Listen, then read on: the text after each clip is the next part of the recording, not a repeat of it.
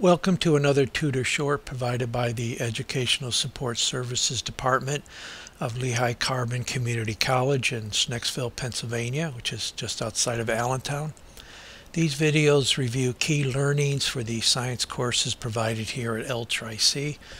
And please remember that the Educational Support Services Department does provide walk-in tutoring 5 days a week.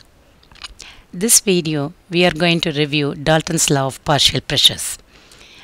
In a gas mixture, each gas exerts its partial pressure, which is the pressure it would exert if it were the only gas in the container. Dalton's law states that the total pressure of a gas mixture is the sum of the partial pressures of the gases in the mixture. On the slide, that's represented by this P total equation is equal to P1, P2, P3, depending on 4 or 5. Well, it depends how many gases you have in your container. And so just to do a quick example, we have up here, say you have a container that has oxygen, nitrogen, and helium in it. So you'll be given, the partial pressure of oxygen in this container is 20 atmospheres. What that's representing is that the oxygen molecules in here are hitting, you have enough oxygen molecules that they hit the container at a certain frequency, and that exerts about 20 atmospheres. But also in here you have nitrogen molecules, and you have enough of those, essentially more, and that those collisions with the walls are exerting a pressure of 40 atmospheres. And then finally you also have a bunch of helium in this container, and there's enough helium that their collisions with the walls are exerting 140 atmospheres. So if you have this container with these 3 gases in it at these levels, the total pressure that this container is experiencing, which is the total amount of collisions and forces on the walls of the container, is just going to be the sum of those pressures. So 20 atmospheres plus 40 atmospheres from the nitrogen, and then the 140 atmospheres from the helium. And so your total here, if you add these up, is 200 atmospheres. So very simply, Dalton's law just says each of the molecules or elements here exert their own pressure on the container, and you just sum those pressures together to get your total pressure. This is as far as we get with this law for our introductory chem course of Chem 106 and 105. I'm going to do another example now for those at the higher level courses like Chem 108 or 111, just to show how we go a little bit further with that problem. So let's take a look at this problem here. Mixtures of helium and oxygen are used in the air tanks of underwater divers for deep dives. For a particular dive, 12 liters of oxygen at 25 degrees C and 1 atmosphere and 46 liters of helium at 25 degrees C and 1 atmosphere were both pumped into a 5-liter tank.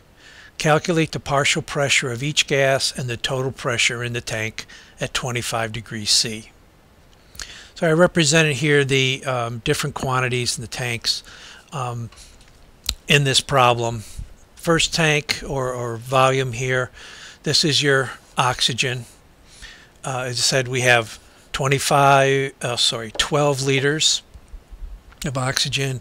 It's at 25 degrees C and 1 atmosphere of pressure. So you take that volume of gas and you're going to combine it with helium. The helium, you have 46 liters of gas. It's also at 25 degrees C and at 1 atmosphere. And you're taking those 2 gases, putting them into a combined tank here. So this tank is going to have oxygen and helium. It's 5 liters is the volume.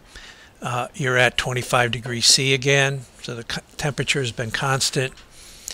And they're asking you now for the partial pressure of each gas in this tank and also the total pressure. That's what you're looking for. Now to solve this problem, we're going to use the ideal gas law. PV equals nRT. First, what we need to do in order to solve this problem is we need to look at the number of moles that we have of each of these gases. And if you notice, for the tanks on the left, the oxygen and the helium, we know the volume, the temperature, and the pressure. And so you can now calculate the moles. And you would take the ideal gas law and convert it over to number of moles is going to be PV over RT. And so if you do that in the first tank, you have 12 liters, 25 degrees C, and 1 atmosphere. Number of moles of oxygen you have in this tank is going to be 0.49. And then similarly in the helium tank, we use the same equation. You're going to get the number of moles of helium that you're going to transfer over is 1.9 moles. Now that we know the moles, we can look at our 5-liter tank and we can calculate the partial pressures of each gas that it exerts in that tank. And we use the ideal gas law again, only now we're solving for pressure. And that's going to be the moles times RT over the volume. And what we'll do is introduce each one at a time on the moles. So our P of oxygen is going to use the moles of oxygen times RT and V. And you'll see if you calculate that, you'll get 2.4 atmospheres. So the oxygen is exerting 2.4 atmospheres in this tank. If you then solve the equation using the helium number of moles, you're going to see that this works out to 9.3 atmospheres. So in this tank, you have 2.4 atmospheres of oxygen pressure and 9.3 atmospheres exerted by the helium.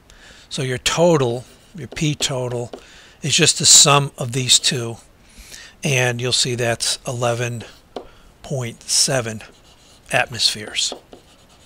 So your partial pressures are 2.4 and 9.3, and the overall pressure in this tank is going to be 11.7 atmospheres. And that's a typical way that you'll see a Dalton Laws problem done in the higher level chemistry courses. Thank you.